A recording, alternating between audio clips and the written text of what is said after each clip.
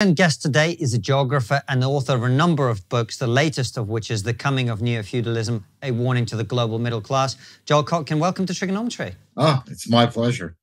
It's really great to have you on. Can't wait to discuss your book and other things that you've written about recently. Before we do, though, tell everybody, who are you? How are you where you are? What has been the journey through life that leads you to be sitting here talking to us? Well, I'm basically, I was born in Germany. My father was in the army. I grew up in New York. My family's been in New York since about 1900, so I have roots there. I moved to California. I went to the University of California at Berkeley in the early 70s, which was interesting. And then I've been a journalist basically all my life. I've had university think tank affiliations, but my mindset is that of a writer, of a journalist. And, you know, one of the things that's missing today is as we keep trying to find specialties, so people write about this and write about that, but they don't write about the big picture. You know, it's like Sorokin wrote many years ago that we know more and more about less and less. And I think that's where we've headed. I think of myself as just a writer. And if you say who would I consider, role models or people that I would look up to, would be people like de Tocqueville, Weber, but many people who were not necessarily academics. And one of the interesting things in the last few years is that many of the really interesting books are not coming from academia. They're coming from outside. And, when I wrote the history of cities, which was published all over the world, it was really interesting to me. Then I said, well, how come you asked me? And they said, because, you write in this strange language called English, that in a way that people can understand.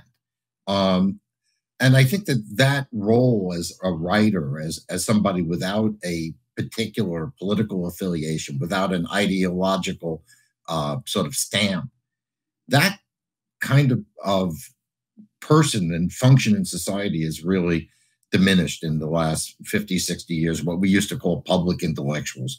They almost don't exist anymore. And I think that whether or not that can be revived or not is going to be a big question. Well, we're grateful that you exist, and many of our former and upcoming guests, I would say, are public intellectuals. And that's one of the reasons it's such a pleasure to have you on the show. I was going to get straight into the neo-feudalism stuff, but you piqued my curiosity by talking about Berkeley in the 70s. What have you seen in the last 50 years that's been happening to our society that stands out for you since those days in particular? Oh, boy. Well, I think there's some good things and some bad things. I mean, I think certainly attitudes towards, race, towards gay people have certainly improved considerably, maybe gone a little bit overboard in some areas. But basically, I think those are improvements. I think the offerings, if you can afford them, of quality of food, quality of certain kind of entertainment experiences, that's gone on. I lived in Los Angeles in 1975 with the Bay, Southern California. I know we moved to Orange County 6 years ago, but living here, Los Angeles, when I moved there, it was in a lot of ways more endearing than it is today. But the food is better, the culture is better. It's a more there's certainly much more integration of particularly Hispanic and Asian Americans in the society. So there are some improvements. The negatives, the spirit of intellectual debate is being squashed. The rise of the oligarchic tech companies and their Wall Street backers are constraining speech, constraining how people talk. And even in some cases, as a parent, I notice they've had a very negative effect in many ways on younger people, in the sense of, tying them more and more to their phones and making it a little bit more difficult for them to relate to other people. And obviously on the education side, it's a disaster. I mean, the kind of standards that we had at, let's say, at Berkeley or in almost any school in 40, 50 years ago, people actually read books. I don't know if you've noticed that Like right now, if I assign 3 books, 4 books for a class, maybe they'll get read. A lot of them won't get read, and sometimes you'll in the past I could have 8 or 9 books and they would read the books. I mean, so what we're doing is we're sort of, even as we're technologically advancing in many ways, we're socially and intellectually regressing. That's a bad combination. It is. I agree with you. And so speaking of what you're talking about in your book, which is essentially the ever-growing gap, not only in wealth and income, but also in influence and power between a small elite and everybody else. A friend of mine who's a fan of the show sent me a graph earlier today, which was the Gini coefficient for the Western world. And it's literally like a line like this for the last 60 years, basically. So the rich are getting richer, or the rich part of society is getting richer, and the poor part of society is not at anything like the same rate. And what you talk about is the logical end product of that process, right? Right. And which is already, clear. Like, you think about how we discuss, let's say, the issue of urban renaissance, a favorite topic of the progressive elites, and also the real estate interests, including many from the right. Well, what they're writing about is the world that they live in. Like when I was working on a project in London, yes, there are some of the richest precincts in the world, and certainly in the UK, are in London. But if you bother to go outside of those areas, actually, there's also some of the highest rates of poverty in all of Europe. I mean, it's not even, you see that in New York, where they'll say, "Oh, the city's come back," and yes, in certain areas, but the poorer areas have become poorer, and many of the middle-class suburban areas went through somewhat of a decline. So, what we have is we have a media that functions in a way, but that gives us a very distorted picture of what's actually going on in the society, and how things are reported. I mean, my wife has to listen to me when I can't. Sometimes I can't even read the New York Times. I'll read a piece and I say, where was the editor? Did they ever think that maybe there's another point of view, or maybe to question it, particularly on issues like race, climate, gender? It is like, it is newspeak now. I mean, it's just like you can't even acknowledge that there's another side. You can't acknowledge that maybe there's some nuance here. So I just find the intellectual environment, very, very difficult. And by the way, I have no sympathy for the far right at all. And they're just as bad. It's just that they don't have the big megaphones. And it's a great point. And what these people on the left and don't seem to understand is that by doing these pieces, by ridiculing people, by not letting people into the conversation, all you're doing is emboldening them, and you're radicalizing them. They don't seem to understand this. That's a really big point. I'm actually working on an essay right now, talking about President Biden's just bizarre policies of, we're going to help, we're going to have special programs to help people by their racial characteristic, basically, black. Well, in a country where Hispanics are now much more numerous and Asians may eventually be more numerous, what are you going to do? Are you going to have racial vetting for positions? Are we going to decide that the number of pilots has to be X percentage to match some other percentage in the population? I mean, this is sort of the direction that we're going. And your point, I think this is one of the biggest spurs for white nationalism. I mean, look, I'm in what we would say in Yiddish, I'm an alter kaka. I'm going to be 70 next year. So I'm, I've had a pretty good run, as much of my generation. I look behind me and I say, if I were a white male in trying to get a job in a corporation today, I realize that I'm in a race with lead weights on my feet. Now, if that's the case, which I think in many cases it is, those people are going to be resentful, and you're going to sow racial resentment by establishing racial quotas in societies like the UK, like the US, like Australia, like Canada, that have had some terrible racist past, but had moved to a position where they were making sure that there was no discrimination. Now we're moving to a different kind of discrimination. That can only create an ever more angry society on both the minority point of view and in the let's say the native-born, predominantly white population. It's a recipe for social chaos.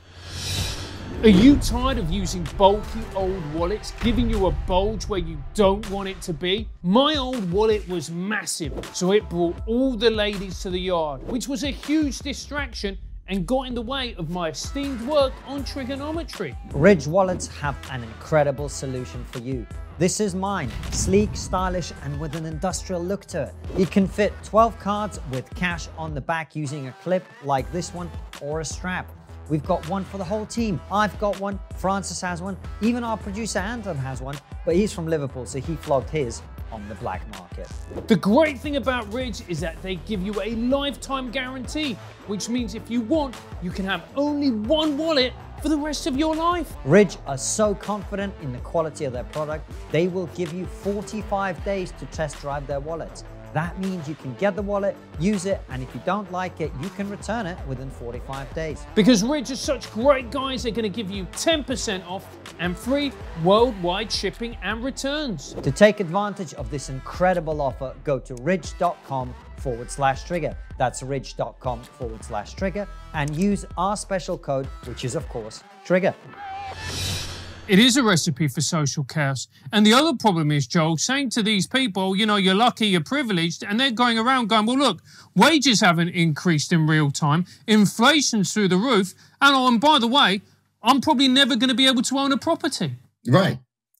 And this is an issue that I would say if the left focused on issues of upward mobility and how to make life better for people, irrespective of the race. You know, why should we have a system where a kid from Appalachia, in which there has been generations of poverty, or in the north of England, you know, in some coal mining town where things have not gone well for 50 years or more, why is that child who's brought up in very difficult circumstances, very similar circumstances to an inner city minority population, how do you get that population and say to them, you're privileged, but the, you know, many African Americans and certainly other minorities are upper middle class or middle class and are doing fine. I mean, you can't, you've really got to approach it from a class point of view, from a class perspective, of how do you raise the lower classes? How do you raise the working class to middle class? How do you provide incentive for the middle class to work hard and provide for themselves? That whole sort of gestalt of politics that dominated much of American and European politics is being transformed by an obsession on climate, an obsession on race, and an obsession on gender, which, by the way, is heavily funded by the oligarchs, because as long as we're not talking about class, as long as we're not talking about the fact that maybe it's not a great idea that Microsoft controls 90% of the operating systems on computers, as long as we talk about race, talk about transgender, talk about, you know, how the culture should relate to certain groups, that isn't what we should be discussing. The real problem in the U.S. and around the Western world, increasingly in East Asia, certainly soon in China, is this class divide. And if we don't figure out a way to provide younger people with something close to the opportunities that our generation had, my generation had, I think we're in for a lot of trouble and coming from different directions. And when I think about feudalism, I sort of see a Game of Thrones type of world, right? And one of the features, of course, is that if you're born into the royal family, let's say, you're going to stay in the royal family. You're going to be rich and powerful and influential in that world. And if you're born a peasant, you're going to die a peasant. If you're born a blacksmith's son, the best you can be is a blacksmith, right? Right. Are you genuinely seeing that kind of future for us, where your parents and their station in life almost predetermines your outcomes? Well, let's put it this way. Upward mobility is more difficult. Right. You mentioned property, probably the most important way that the middle and working classes have traditionally developed wealth. I mean, you think about my mother or my mother-in-law, as they got into their 80s and 90s, it was that property that allowed them to retire, not on subsistence, but with a certain degree of comfort. That next generation isn't going to have that opportunity in large numbers, particularly who can afford. I live in Orange County, one of the nicest places you could ever want to live in many ways. But a house here is going to cost, even at the bottom, maybe $800,000-900,000, and a decent house in a good school district is going to probably run you over $1 million. How many people who do not have wealthy parents are going to be able to afford that? So what you're seeing is, like, when you poll people and you say, young people say, well, how are you going to buy a house? The biggest factor now is inheritance. That literally you can, so that, like, for instance, if you, like, I have a friend who is selling real estate in Brooklyn, and in a very nice part of Brooklyn. And what she tells me is that over half the people under 45, have to have co-signing parents. So if you're from a poor family, exactly how are you going to get in this market? So what we have to figure out is, how do we expand ownership? How do we expand entrepreneurship? How do we expand opportunity? Now, I think this is what Democrats should be talking about, and what the Labour Party in the UK should be talking about, and the Labour Party in Australia should be talking about, and the Liberals in Canada should be talking about. But they're not. They're talking about transgender issues and whether, what a woman is, and they're talking about, I don't have a particular position on it. I'm just saying this is their obsession. Systemic racism, canceling people who may have said something that somebody somewhere may have found remotely offensive, having special programs for people by skin color. This is a terrible agenda. Defunding the police. That's a particular issue here.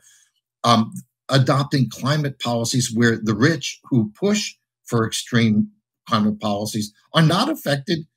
What they're saying is, you've got to cut back. So I'm going to be told by Jeff Bezos, you've got to reduce your carbon footprint. Here's a guy whose company's carbon footprint is probably bigger than those of some African countries, and you've got a guy who's got 4 or 5 houses. God knows what. Okay, I don't begrudge him. I think I've met Jeff. I think he's a really smart guy, and and he has created a terrific product, unlike some of the other people who have also made a lot of money. But the reality is, if you're going to address climate change, you can't have it in a situation, and very medieval, I have to say, where the rich buy indulgence. Oh, well, I bought 3,000 acres of woodlands in Brazil, so therefore I can fly in my own private jet and then worry about climate change. But you better not get on that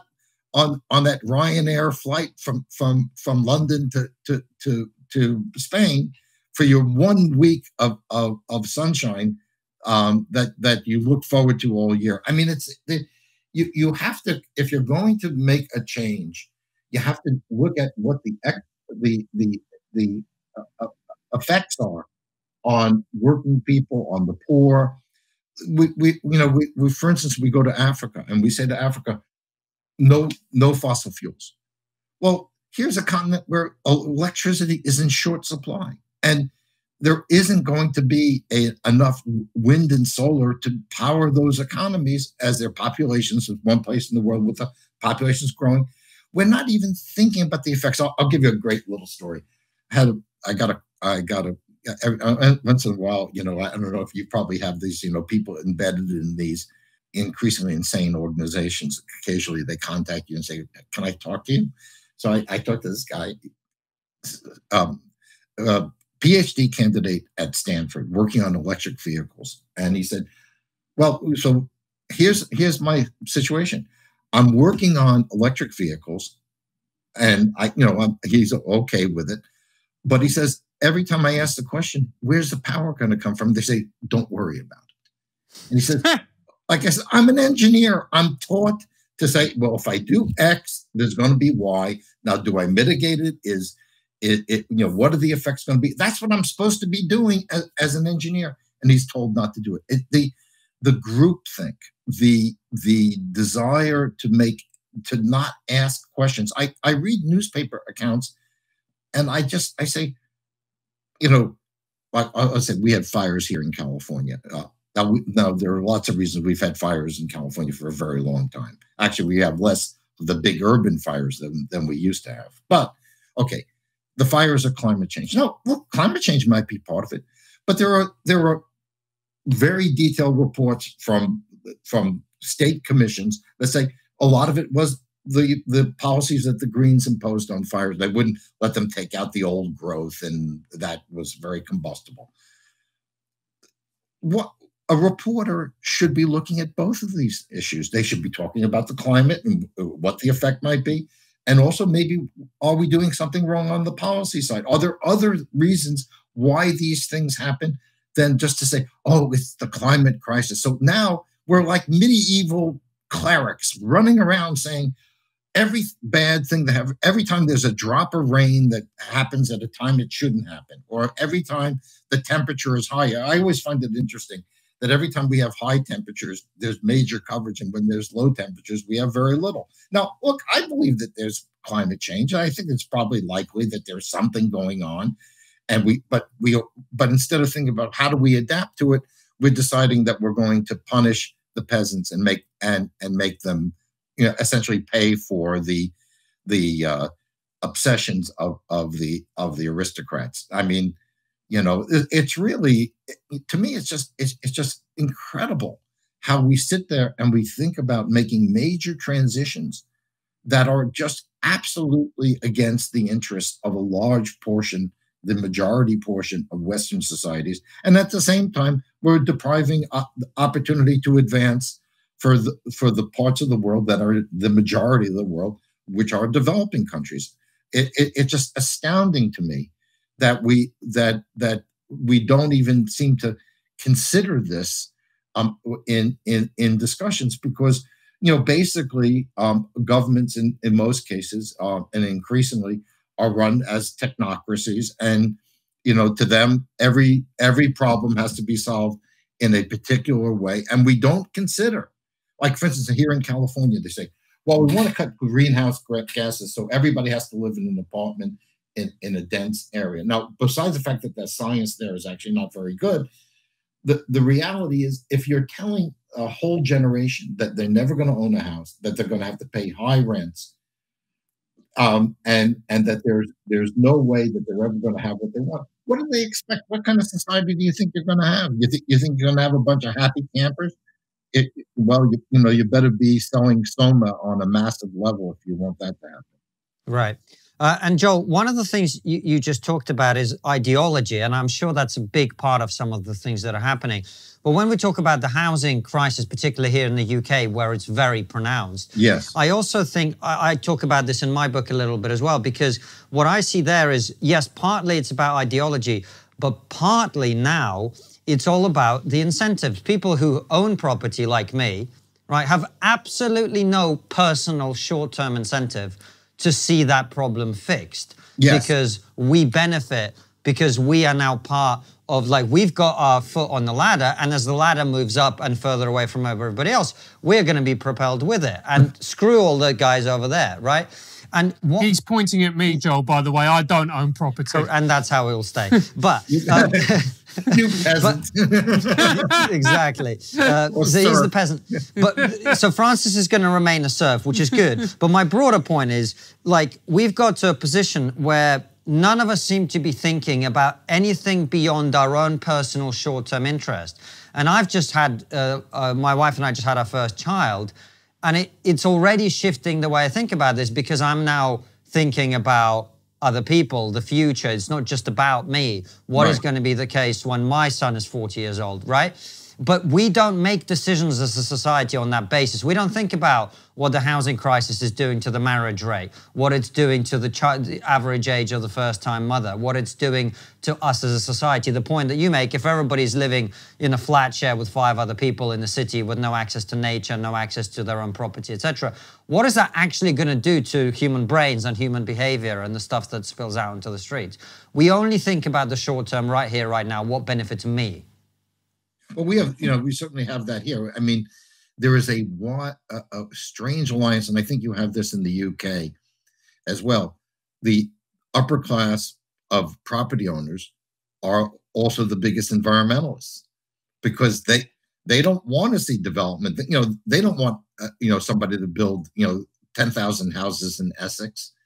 They don't want to do that because they know that if that means that my property, which has gone due to no intelligence of my own, has gone from, let's say, very common here is to talk California being, probably one of the epicenters of all this. People who bought a house for $150,000, $200,000 30 years ago, it's now worth $1.5 million. Why would I want to give this up? So the danger is also that much of the property is now owned by people who don't have children, or their children are already gone, so they don't really care.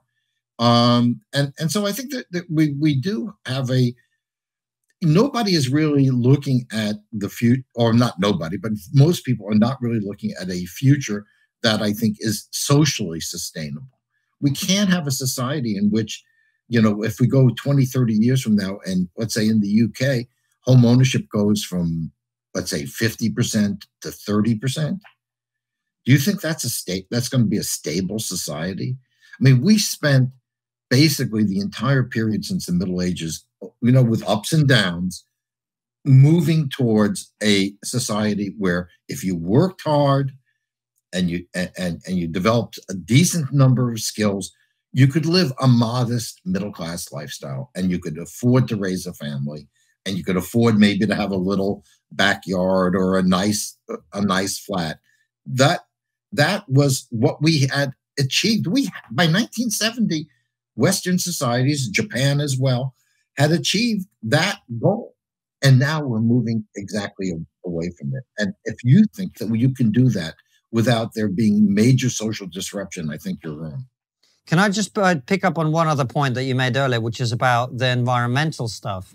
And we've got net zero here in the UK, and anyone who says anything about how this may cause some problems is automatically a climate change denier and all of that rubbish. I'm pretty convinced climate change is happening. I'm pretty convinced it's caused by human activity to some extent. But I also don't think impoverishing the people who are already poor in society is the answer.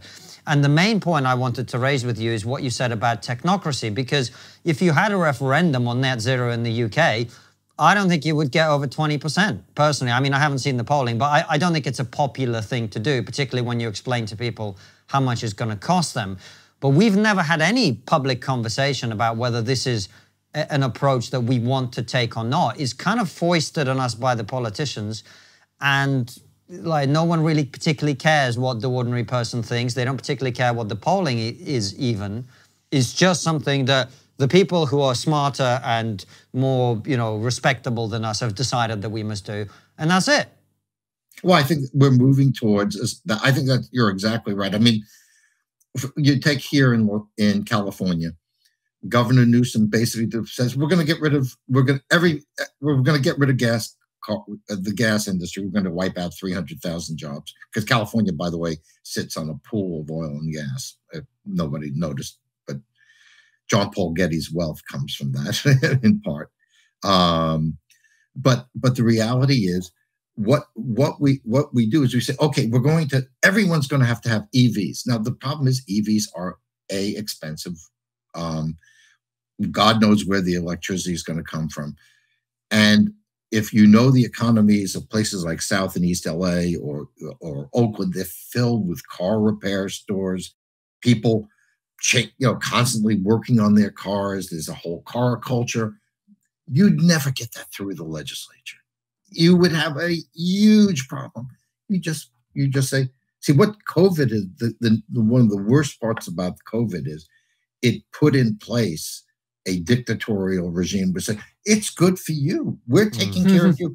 We now have the head of the EPA talking about not only do we want to call people who have any question on climate science, we're going to basically kick them off social media. Anybody who disagrees how to deal with climate, that disagrees from the party line, they should be excluded too. That's where we're headed. And when I teach a class on the future, and the book that I think holds up best is Huxley's Brave New World. I think, if Huxley knew about digital technology, he'd probably have it all right. It's sort of like we have a society which is increasingly controlled by a managerial elite, what Burnham wrote about, this sort of idea of there being a uber class who know best, and they are empowered by this very wealthy aristocratic class who supports them. Now, whether or not these two classes, what I call the clerisy and the oligarchs, whether they will continue to be able to be in harmony, that's going to be very interesting to see. It is astounding to me, by the way, that net zero is being imposed by a conservative regime. It's kind of remarkable. If the labor rights were smart, they would oppose it. But the problem is that climate change orthodoxy is so powerful on the left. I think they won't be able to do it. They'll probably say, "Oh no, we have to get to net zero tomorrow, not 20 years from now." Oh, absolutely. Isn't the problem, Joel, this? We are addicted to offering simple solutions to incredibly complex problems. Yes. That's what we're doing all the time. That's what all discussions seem to be about. Oh, I think that's exactly right. I think that's really, people say, well, okay, a guy's running for mayor of Los Angeles. I don't know if he'll win or not. Rick Caruso, who's a fairly middle of the road candidate. And the LA Times starts ranting and raving about, well, he doesn't have a climate plan. He's mayor. The city is overrun with homeless people. We have a crime wave. The city has some of the worst economic numbers of any in the United States today. A city that should be booming. It's the world's only mega city that's in an absolutely perfect climate. Okay, that's what Southern California is. And we're worried about whether what you mean he's going to have a climate change policy. We're thinking about one city. If the state of California fell into the ocean tomorrow, it would make up for maybe what China does in 2 months in terms of increasing emissions. I mean, this idea of there being, the UK is going to prove how great we are. Meanwhile, China's just, I wrote a piece recently calling it, the rope-a-dope strategy. I don't know, you're probably too young to remember Muhammad Ali. No, we remember it. Yeah, absolutely. Ali versus Foreman. Okay. Well, the bottom line is the Chinese are playing us brilliantly, and the Indians aren't far behind. They're saying, "Oh yeah, we'll get to net zero, but we're going to get to it. By the time we get to it, your economies will have been destroyed. The English economy is already basically, moving in this direction. You'll be financial services, media, and a great vacation spot for wealthy Chinese. That's your future if you keep going the way you're going. Because if England gives up, the UK gives up its industrial and energy production industries and becomes, tries to go this sort of net zero route, and while China basically supplies all the products, that's the other thing. We looked at this in California. Oh yeah, we can reduce the emissions in California by sending people and companies to other parts of the country. So how does it benefit the climate if a cement works leaves LA, where their customers are right there, and moves to Arizona or Mexico, where they have to truck it in? It makes no sense. It's not even, the weird thing is the climate policies, I think in many cases, are more about social control and the vision that many of the left, and particularly the progressive, have had, and some conservatives have had for decades. if you want to know, basically the people who are now the dominant powers in our society really, aren't really. I don't think they're thinking very clearly, because at some point the middle and working classes will push back, and it may not be very pretty when they do. And that's the worry, Joel, that they are going to push back. Because here's the thing. If you're playing a game and you have no chance of winning, then there's no incentive to play the game. And in fact, there's quite a lot of incentive, as a 5-year-old would do, this game is rigged, to grab the board and flip it. Right. Yeah, no, I think that's that. And I think that's why you get these strange results in elections today, like electing Donald Trump. How could that happen? Bernie Sanders would have been the Democratic nominee had the oligarchy and the party establishment not rallied behind Biden, and essentially forced everybody else out of the race. You could have had a socialist against a lunatic in 2020. The anger at the grassroots level is very strong. You look at the recent elections in France. My wife's family's from France, so I kind of follow it. Mélenchon, a far left Trotskyite, may have been his group may have been the biggest winners in the legislative election. Le Pen and Zemmour, far right candidates, got about 20-25% too. So at least half the population of France is rejecting any kind of liberal capitalism. All right, Joel, I hear you. Our audience are very familiar with these arguments because we've explored them at length, because we, like you, think these are really important issues that are coming, that are already here, that are affecting our lives today. What the hell do we do about it?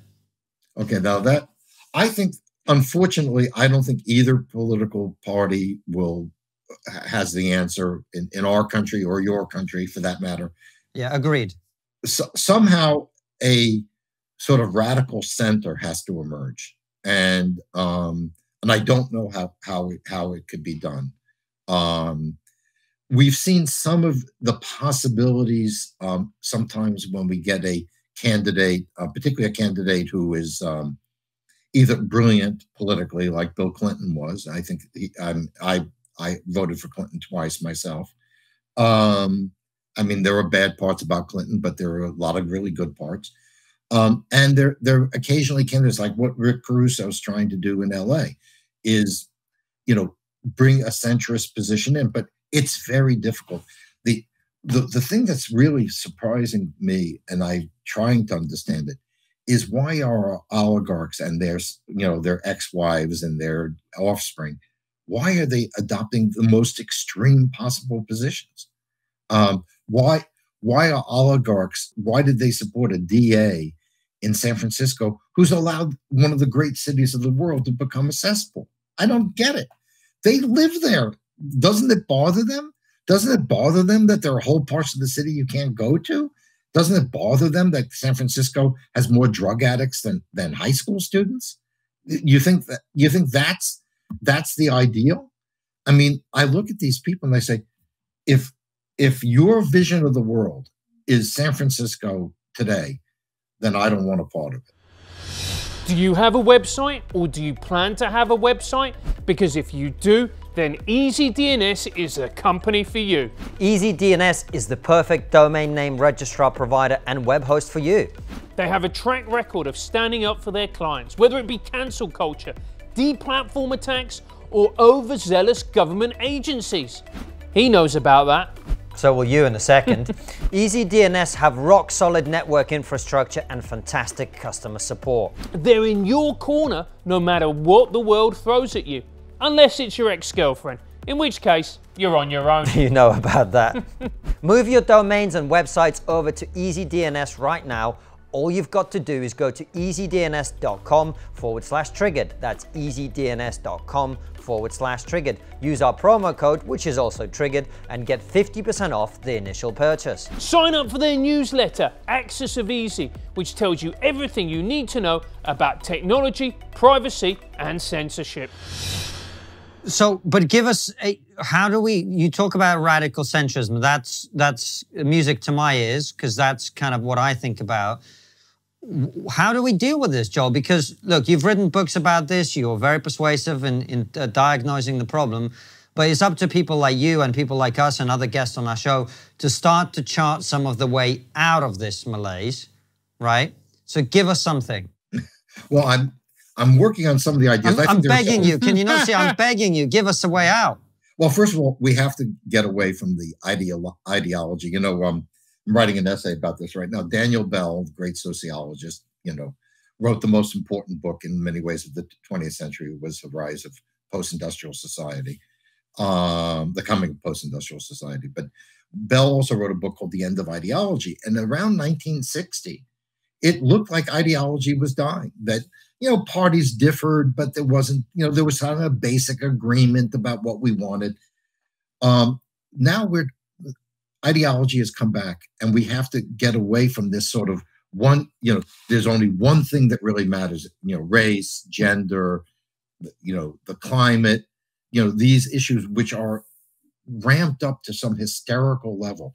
We have to start saying, what really works? Like, you know, Governor Newsom here in California, you know, signed this reparations bill.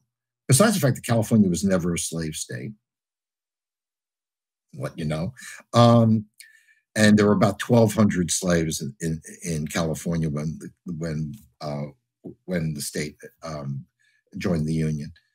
The bottom line is we have economic policies that make African American incomes based on cost lower than they are in Mississippi. Tell me what is so great about a reparations bill when you have a state that's expelling its own Black population. San Francisco has a fraction of the Black population it used to have. Somebody even made a movie called The Last Black Man in San Francisco. And I remember, because I went to school in the Bay Area and I worked in the Bay Area, I remember when there was a very vital Black community in San Francisco. It's almost gone now. And yet the same people are saying, you have to adopt our policies, but your policies are causing this. Your policies are causing poverty. Your policies are making home ownership for the next generation and minorities and immigrants more difficult. Why is it that minorities and immigrants are moving to Texas? It was supposed to be the center of racism and reaction. Well, yeah, there is a lot of racism and reaction probably still in Texas. But you know what? If I'm a young minority couple or an immigrant couple or a millennial, and I can go and I can buy a nice townhouse in a decent area for $175,000, $200,000 in West Houston, is that better than living in a crate in San Francisco or LA? I think people. So Joel, so is that part of the answer then? Because I know I'm probably annoying you by focusing on this, but I do think it's up to us to start formulating some of the answers. I agree. One of the things I really admire about the United States, particularly during COVID, when we had a pretty hardcore, you know, this is good for you, so you can't do anything kind of policy over here. There were states in the United States which you can argue whether they took a better approach or a worse approach, but you as a free citizen of the United States had a choice. You want to be freer? Go to Florida, go to Texas. You want to be quote unquote safer? Stay in New York City, stay in California, right? Is that the answer really here, where at least in the, like, we can't move, if we don't like the tax policy in the UK, we can't move to Belgium, you know, not least because we don't want to live in Belgium, but you see what I'm saying? Like, at least you guys have the opportunity to offer different ways of doing things, and people can then vote with their feet. Is that going to be part of the answer here? Yes, that's an excellent part. And frankly, I think people, you know, within reason, should be able to have the kind of communities that they want to have. I mean, now there obviously are going to be health and safety issues that are universal, but you know, to me, the idea that somebody wants to have a community where you know, more traditional values are taught in the schools, and then there's another school district that wants to make Malcolm X's birthday a holiday. You know, This is a line that I think Norman Mailer used when he was running for mayor of New York many years ago. The bottom line is we should allow it. This was the genius of the American Constitution. And by the way, there's quite a bit of autonomy historically, both in Canada and in Australia as well. I mean, I think it has something to do with the fact that you went through a very different evolution than we did, and also these are big places with lots of room, and people can move from one place to the other fairly easily.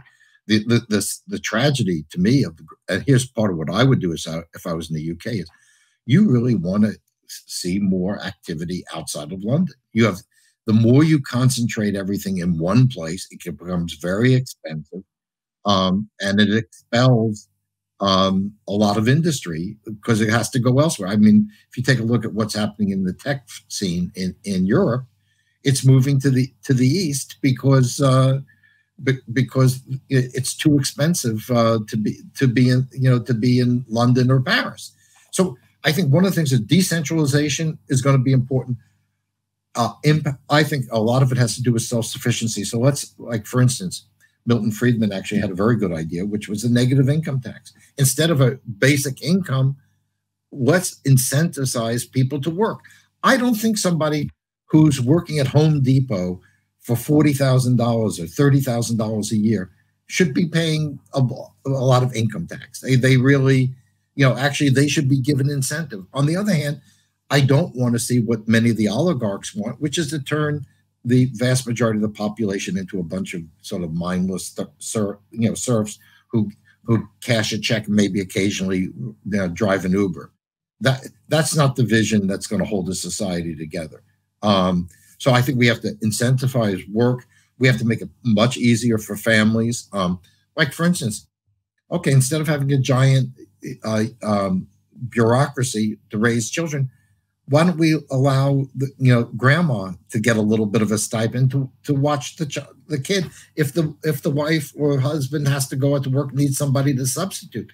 Let's think about how do we preserve institutions like the family? How do we preserve the chance for entrepreneurship and property for the next generation? Those are the issues that we need to be addressing, and I don't see that happening anywhere. I think the right is in many cases just enslaved to capital. Anything they do is okay. And of course, Google could buy the American right for 1/5 of what they give to the left. So, that you'll have that. The right doesn't have the answers. The left doesn't have the answers. The answers are going to be, what is it that people actually want?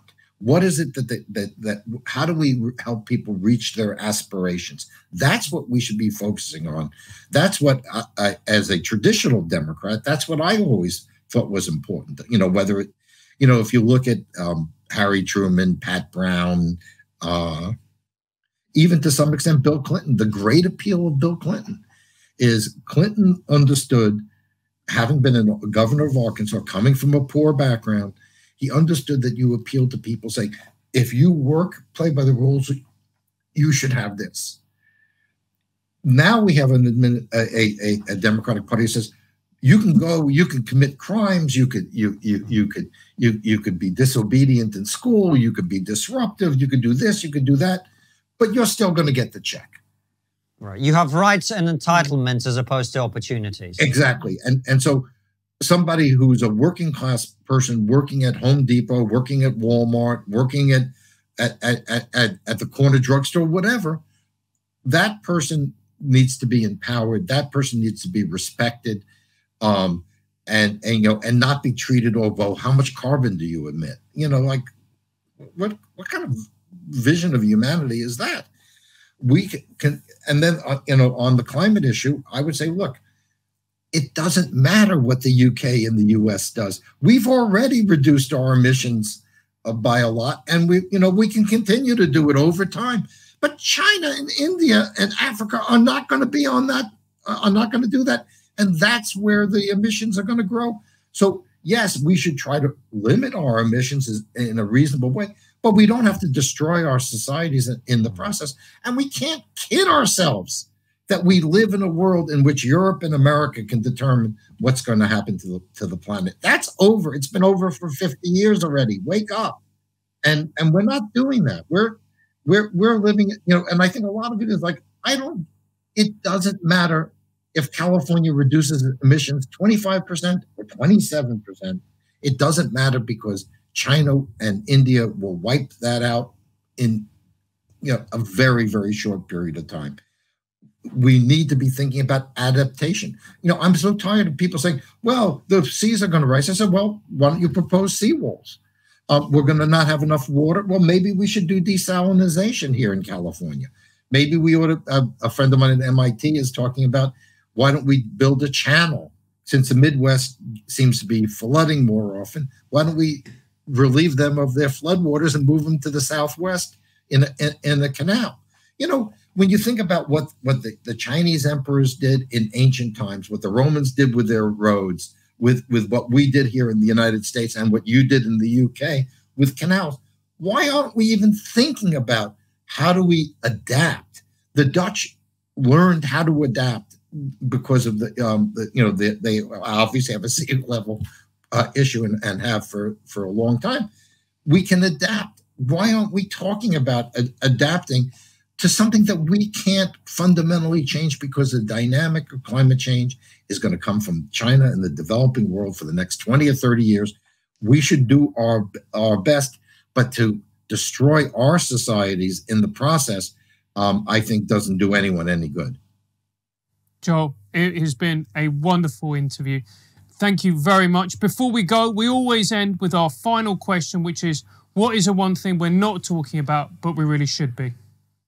I would say more than anything else, what we really need to be talking about is the impact of social media on discussion in general, and the lack of just good common discussion. I've noticed over the years that there are many outlets, which I used to do all the time. My views haven't changed at all. CNN, MSNBC, NPR. I wrote for the New York Times. I wrote for the Washington Post.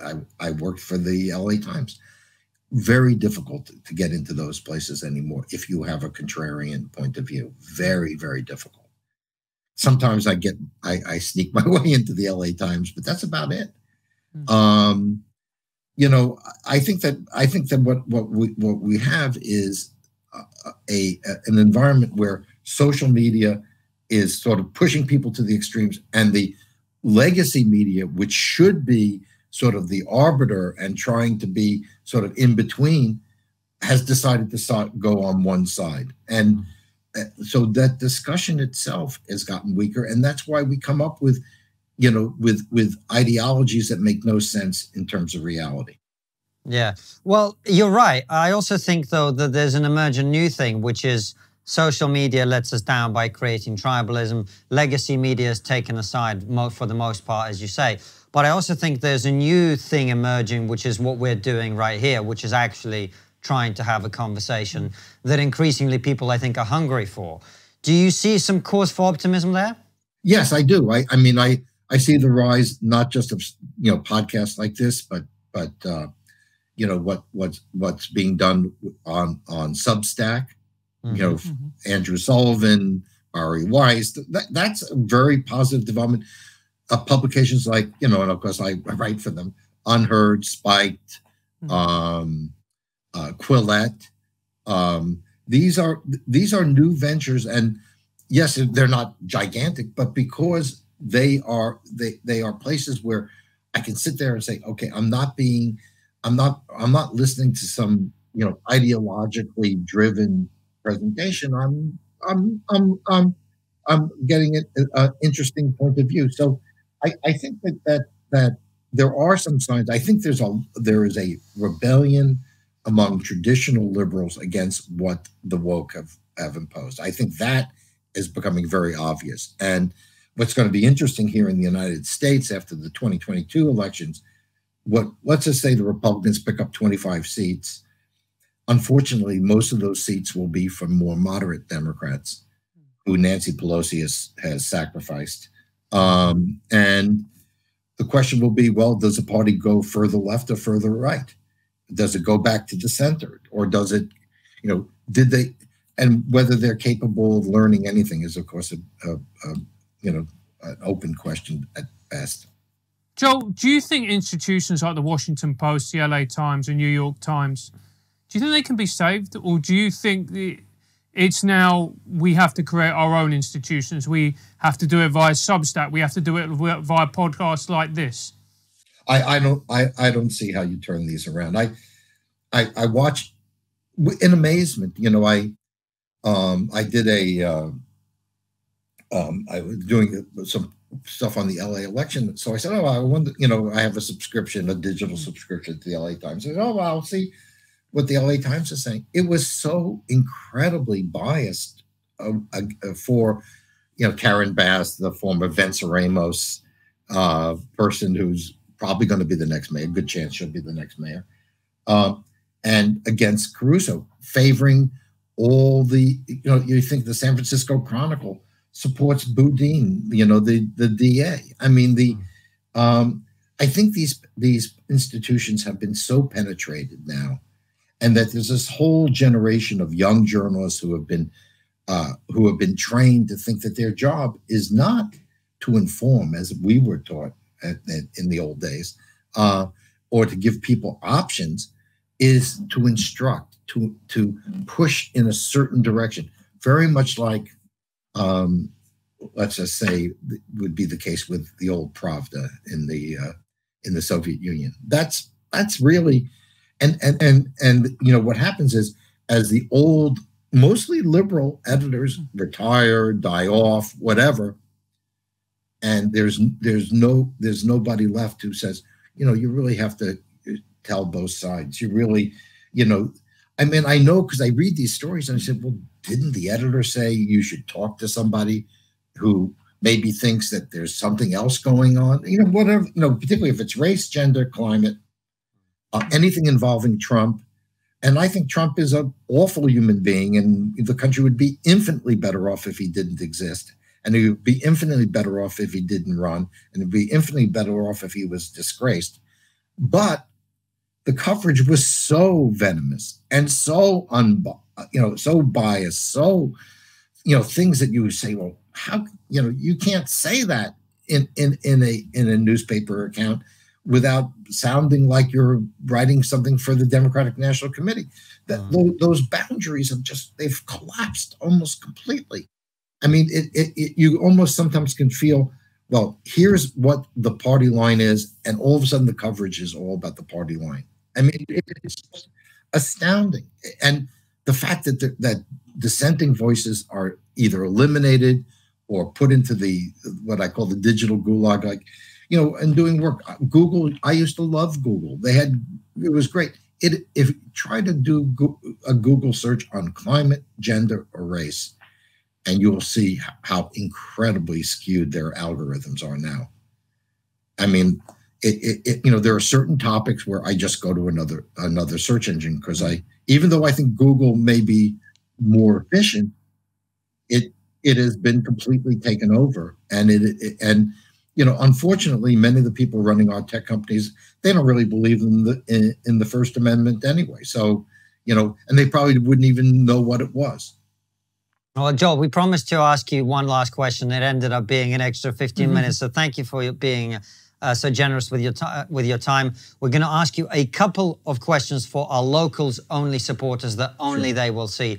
But for now, thank you so much for joining us. I really recommend everybody read The Coming of Neo-Feudalism, and really appreciate. Where can people find your other work online? I have a website, joelkotkin.com, plus I run a website called newgeography.com, which runs all my stuff, but also runs a lot of other stuff as well. Fantastic. Well, thanks again for coming on, and thank you guys for watching and listening.